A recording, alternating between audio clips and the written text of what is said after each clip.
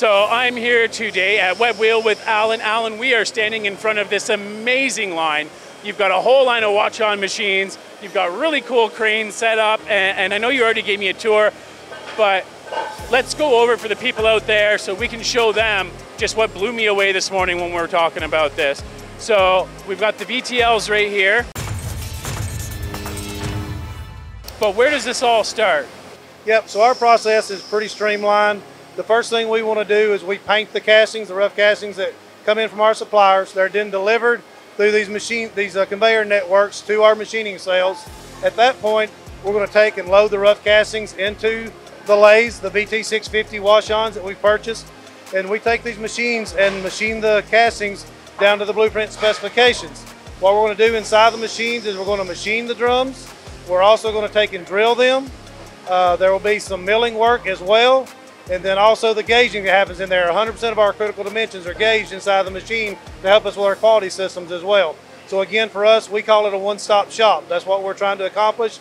And again, these Hwacheons have been amazing tools for us here at Webb, providing that ability to be a one-stop shop for our drum castings.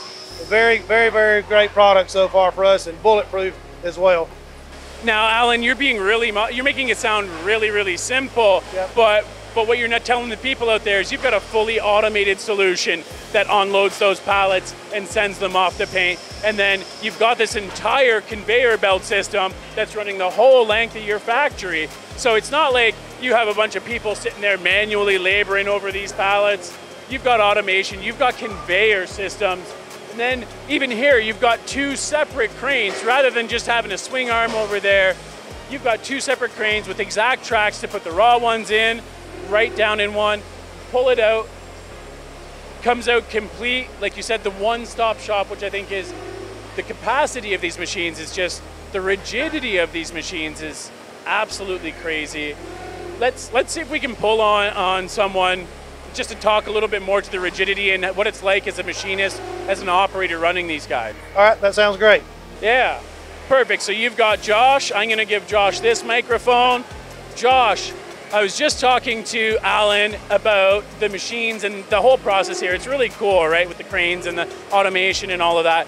But what's it like as the man on the machine and, you know, with all your offsets and your quality and everything that you've got to worry about here? What's that like for you?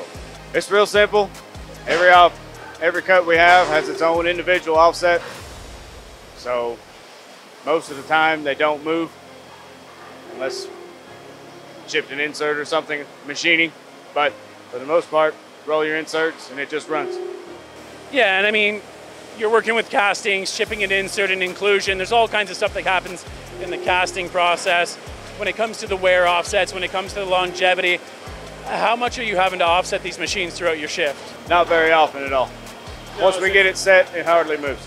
Really? See, because I've run machines in the past where you do an offset, 2 parts later, you're like, nope, didn't work out. I'm gonna tweak that a little more. I spend most of my day over here on the control, tweaking offsets up and down. But with here, you set it maybe once a shift, twice a shift? Yeah, usually the only time we have to make any adjustments, maybe when we set up, change part to part, or if, like I said, we crash the tool, chip an insert, yeah, you know, something like that, get it back right, and then it stays there. I mean, you'll have some wear, fluctuate within tolerance, but for the most part, it doesn't move.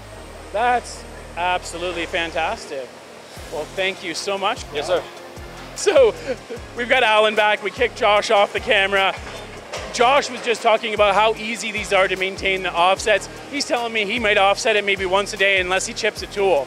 That's absolutely right. Again, the rigidity of the machines, like you had mentioned earlier, is very good. Again, that's one of the primary reasons we wanted to work with Hwacheon is the design of the equipment they've got, not only just the operational side of it, but also our maintenance department's been truly excited with the rigidity of the machine, the protection of the machine, what it provides for us on our side. And again, we're about 6 years into this relationship, but again, they've been very bulletproof for us, especially on the maintenance side, and easy to maintain.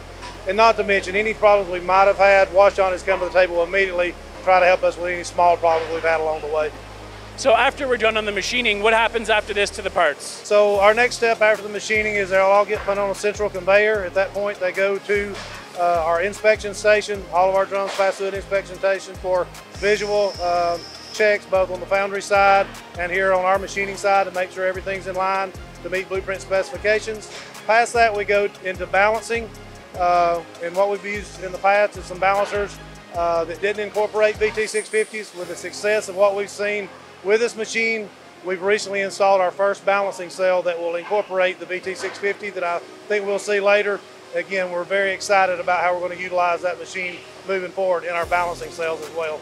After balancing, then they're moved to the finished product side where they put finished labels on the product, and then they're going to move to the warehouse. And again, with the robustness of these machines and what we've seen with cycle times and the throughput capacity of these new machines, 650s, we're getting product to the warehouse available to ship to customers in about 45 minutes here on this mid-volume line, which is very amazing for us.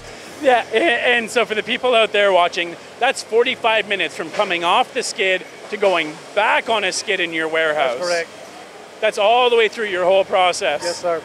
That is absolutely amazing. Thank you so much for your time, Alan. Very welcome. Thank you for being here. Thank you.